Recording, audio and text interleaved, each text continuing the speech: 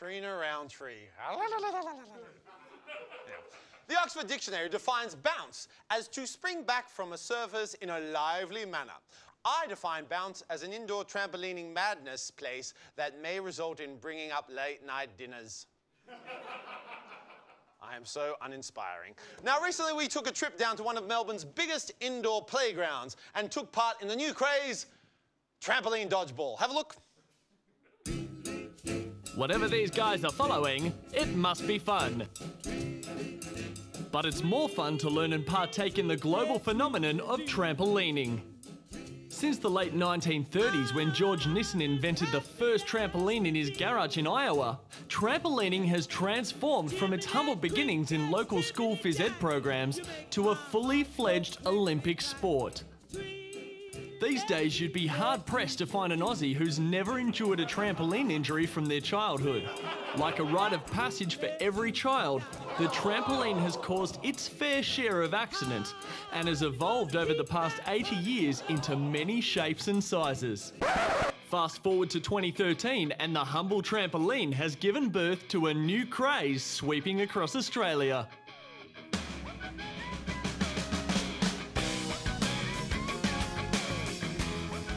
When you combine this Easy.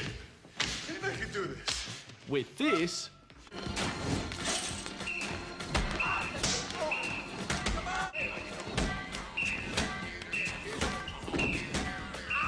you get trampoline dodgeball.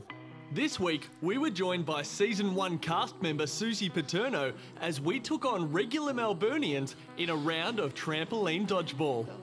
There's a variety of professional trampoline venues scattered all around Australia, but today we were at the mother of all trampoline playgrounds, Bounce.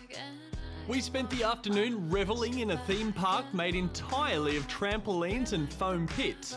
Trampolining really is the ultimate sport, combining an airborne adrenaline rush with a good dose of balance and lower body strength.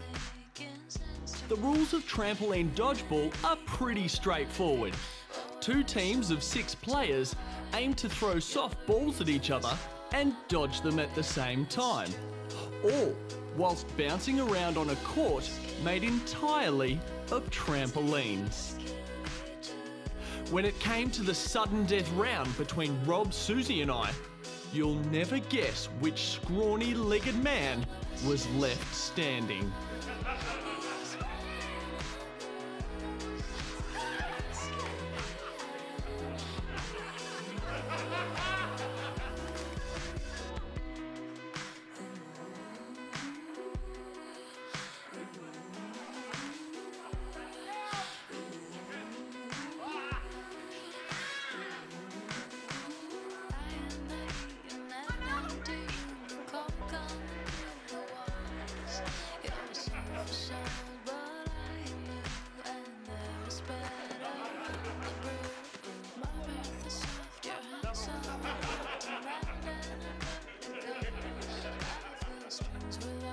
Trampoline dodgeball, bouncing around like an idiot whilst slamming spongy balls at your mate's body. Priceless.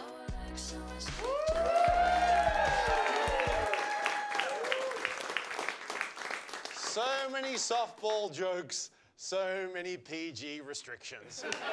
Ladies and gentlemen, here to give you the down low on Web 2.0 with a little help from an old mate that he calls the YouTube, it is Dilruk Jayasinha!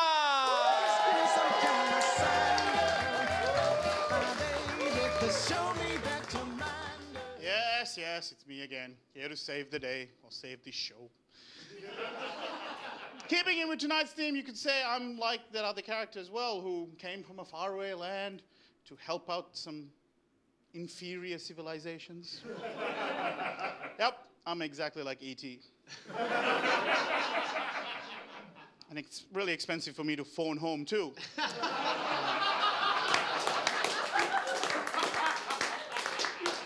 Where's home? Mount Waverly. But this Lex Luthor over here is correct. I will be using the YouTube to teach you how to become the life of the party. From my childhood parties at McDonald's to my scandalous adult adventures that inevitably ended up at McDonald's.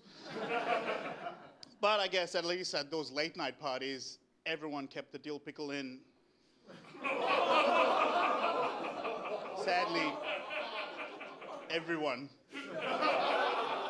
Look, the first rule of partying is get into as many photos as possible. The second rule of partying is don't make cliche jokes about Fight Club. The third rule is, seriously, don't talk about Fight Club. As I said, the most important thing is photos. Try not to look like these hussies who are posing. My gosh, good stuff, good stuff. But what we need to do now, put your hands together. Get them up there.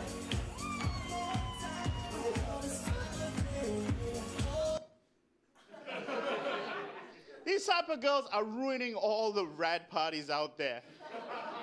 They're really taking the phrase cowabunga and emphasizing the cow. You don't know them. To look cool in photos, you have to pretend like you don't even want to be photographed.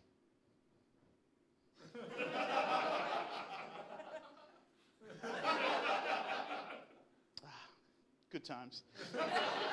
But that'll only make you look cool in the future. What if you want to look cool in the moment? Well, the best thing to drive those party girls wild is impressive feats of strength.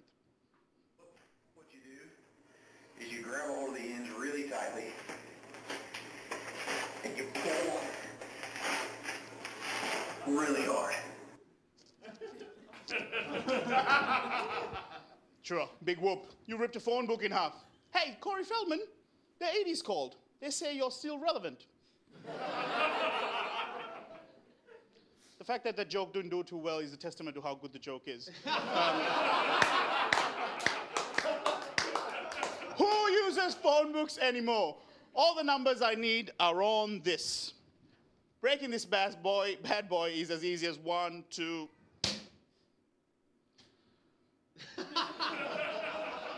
I've become a prop comic. Good. Hey, let's go to the next clip. This will show you how to be cooler.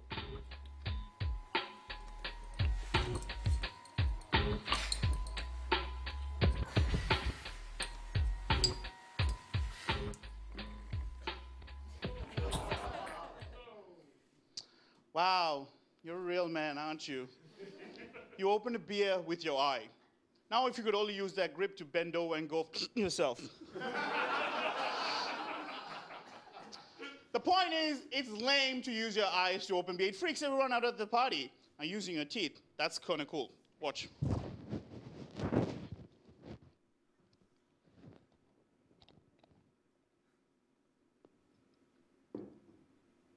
Okay.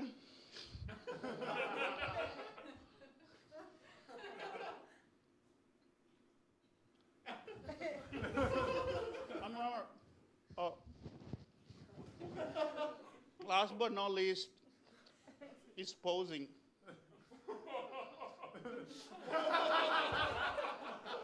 I'm Duro Jai Singer, and I'm bloody awesome.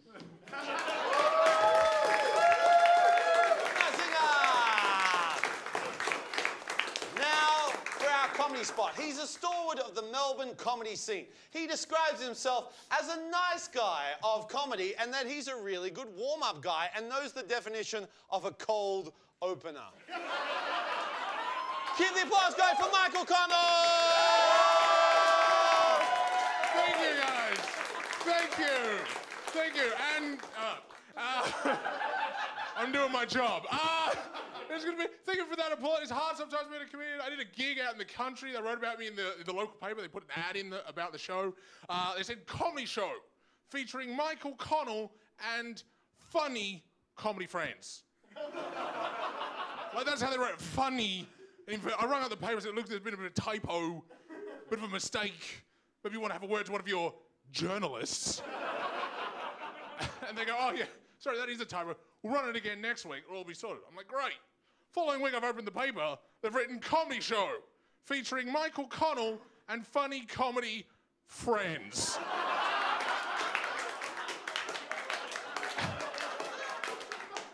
I think that's worse. I went to uni a couple of years ago, and I studied philosophy. Yes, I have a philosophy degree. So I am poor, but I know why. That's what it's good for. I did philosophy because I'm interested in, like, I'm very metaphysical, I'm a wanker. Is right. That's why I did philosophy. I thought I was very intelligent back then when I was a kid studying philosophy. Like the very first week of classes, I was sitting in the lecture theatre, and I was sitting there, and this guy walks in. He's like, "Oh, mate, you're not in here," and I'm like, "Yeah." I know what you mean. Because like the self is just a projection of the ego, isn't it? You're like, no, I mean this class isn't happening. And I'm like, yeah. Because reality is just perception, isn't it? He's like, no. I mean, this lecture's been cancelled. I am the cleaner. And I was like, right. I am the walrus. That's what we're doing here, right?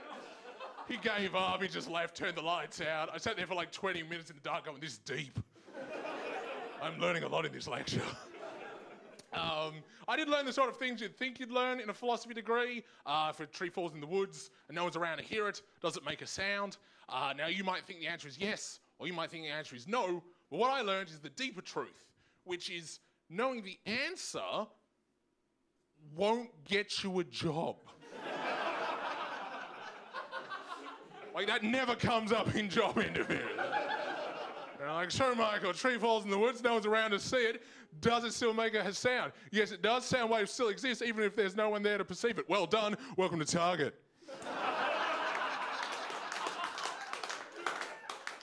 That has never happened. I'm trying to learn Spanish. I do that by listening to little Teach Yourself Spanish podcasts on my iPod, and I do that when I'm traveling around on the train. And people say, isn't that stupid because you're saying the words out loud? Don't you get people staring at you? I'm like, no, because all I do is I just hang around in the back of the train with all the other weirdos. You know, I'm standing there going, me llamo Miguel, mucho gusto en conocerlo. Some dude next to me like, oh, I'm eating pigeons. I just blend in, you know? Like, I'm learning Spanish, he's learning crazy. It's working out great. Guys, you've been a lot of fun. That's it from me. Thank you very much. Michael Connell, right there. You can keep in touch with Michael Connell on the website, right there, michaelconnell.com. And you can follow him on the Twitters. What's the tweeties for you? Michael R. Connell. Yeah? Because I R. Connell. Grammar go. Comedy Gold. Oh. Michael Connell, we'll be back at Live on Bowen. Don't go anywhere!